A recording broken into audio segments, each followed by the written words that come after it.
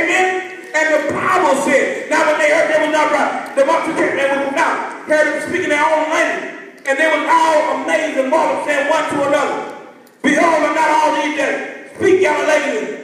And how we every man in our own tongue where we was born, Parthians and Medes, Elamites, and brothers of Mesopotamia, and in Judea, and in Cappadocia, and in Pontus, and Asia, in Phrygia, and Pamphylia, in Egypt, and in parts of Libya, about Cyrene, and strangers of Rome, Jews, proselytes, Greeks, and Arabians. We do all here to speak in our tongue the wonderful works of God. So that was the Spirit didn't feel it, right? Wait a minute, they got filled with the Holy Ghost. Ain't that good enough? Wait a minute, they're speaking in tongues. Ain't that good enough? Ain't that good enough? Some people believe all that you need is the Holy Ghost. Maybe that's good, but you need the other part of it too. Born of the water and of the Spirit. Pastor, I speak in tongues, but have you been baptized in the name of Jesus? Let's go to the Word of God. While we're in the book of Acts, chapter number 2, drop down around by verse number 34.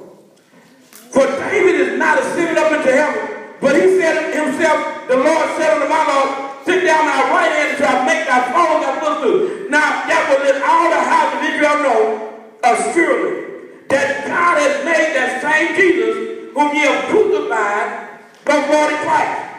Now when they heard this, they were pricked in their hearts and said unto Peter to the rest of the apostles, men and brethren, what shall we do? If you don't know, you better ask somebody. That's what the world says.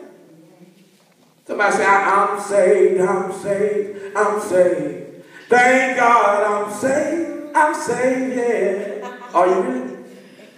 Are you born of the water and of the Spirit? Are you really? Let's see what the book says. Verse number 38. Amen. Then Peter said unto them, repent. Repentance means you're going north, doing an about face, 180-degree turn in the opposite direction, and start going south. That's repentance. Repentance means no smoking, no drinking, no dipping, no sniffing, no pipe sucking, none of that mess, no casino going. Repentance means to change. No income tax sheet, no messing around, no sleeping around, no ball popping. That means repentance means to change. It ain't complicated. How many of y'all know the gospel is simple? People just don't want to change. Amen. Okay, let's go back to the Word of God. Repent and be baptized, some of you. I hope ain't nobody gonna say amen. Some of you. Every one of you. Baptist, Methodist, Catholic, Episcopalian, Lutheran. Every one of you. Somebody said, I don't baptize in Jesus' name in my church. They should. I don't know why they don't. I just know that they should. And they went to the theology school and the seminary, and they didn't get that revelation from the Bible. So you have an edge on them because now you know. Amen. And because you know, it's time for you to do. Amen. Amen. Repent and be baptized, every one of you, in the name of Jesus Christ for the remission of sin. And you shall receive the gift of the Holy Ghost. So that's a commandment. Did y'all not know Acts 2 and 38 is a commandment with a promise?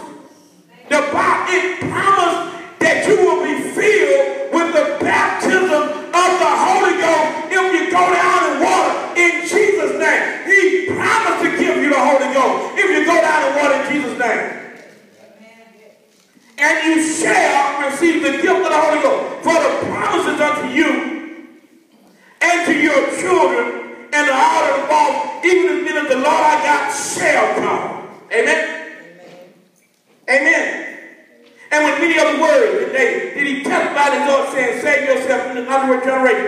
Then they that gladly received the word were baptized this same day, and there was added unto them about 3,000 souls. And they continued steadfastly in the apostles' doctrine and fellowship and in breaking of bread and in prayer. So the apostles' doctrine is what the apostles taught. The apostles taught baptism in Jesus' name. The apostles taught that you need to be filled with the Holy Ghost. The apostles taught what Jesus taught them. That's what they taught. So why is it that we get these new revelations? Why is it that we got these new revelations? It's because we're in error. If we do anything else outside of the Word of God, this ain't no cold, baby. Y'all see what I'm teaching y'all? It's coming straight up out the Bible. It ain't coming from no revelation. Did y'all not know God give me revelation? I just don't preach my revelation. God give me revelation. God show me so much stuff, but I don't get up in the pulpit and preach it to you. In vain do they worship me, teaching for doctrine the commandments of men.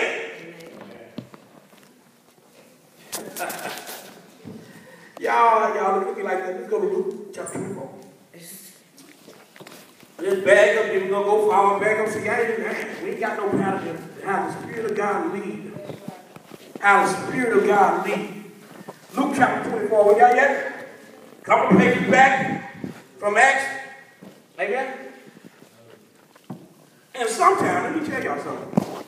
When you read the Word of God, you need to say, Lord, open up my understanding, Lord, so I can understand your Word. Lord, help me.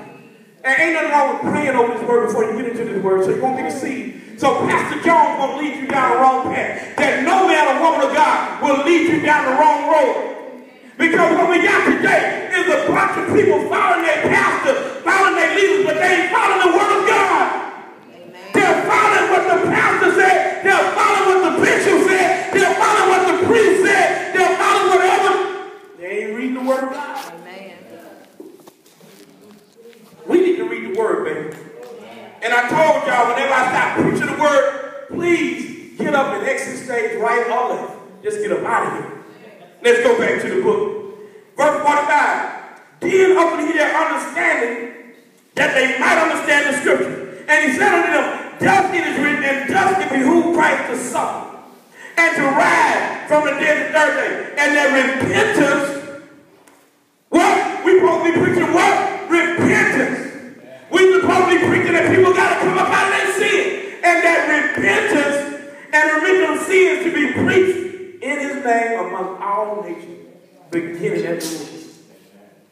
The same message I'm preaching in Mobile, Alabama, is the same message they need to be preaching in Wiesbaden, Germany, in Seoul, Germany, Seoul, Korea. Amen, amen, amen. In Tokyo, Japan, all the places. They need to be preaching this in South Africa, in Johannesburg,